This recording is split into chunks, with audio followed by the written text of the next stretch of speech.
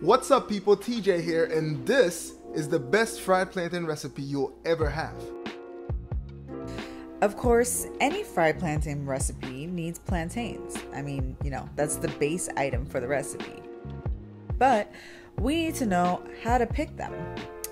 Pick one that's too yellow and ripe, and you'll end up with sweet plantains, which requires an entirely different process to get right.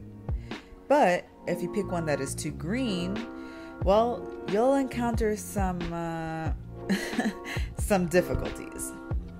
Don't worry though. If it's too green, let it sit another day or so and it'll be perfect. So we want to cut the plantain along the back to get a clean opening. You want to cut it about 1 to 1.5 inches in order to get a decent sized plantain for the recipe. If you're using them to make sandwiches, you'll just need to cut the plantain about half its length. Once you're done cutting, put the plantains in a bowl and add some oil. We chose to use olive oil because of the taste it gives the plantains after they're cooked.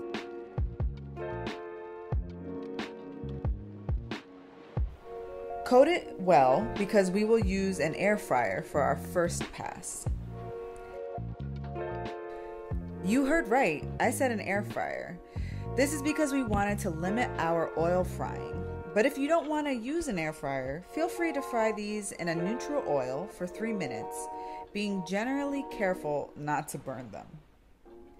The purpose here is to cook them, not fry them. Now, once they're air fried, maybe don't touch them with your hands. What you'll want to do is bring in a plantain flattening device. If you don't own one, don't worry, you can just use the bottom of a cup. However, if you're interested in getting one, we did link some good ones down below.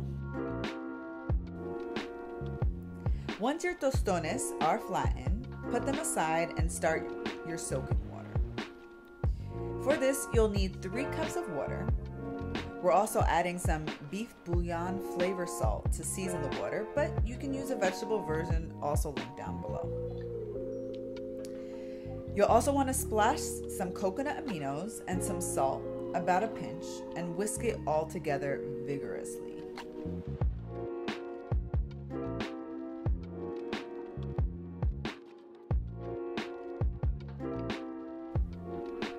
Then, soak your plantains for 3 minutes, of course ensuring that it's well coated.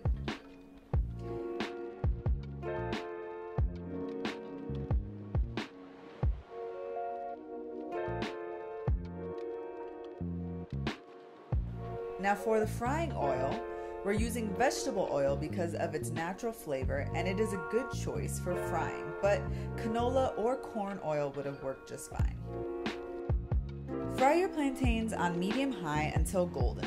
With this recipe, they should be crispy at the bits, and because of the hydration, they should be fluffy on the inside and well seasoned.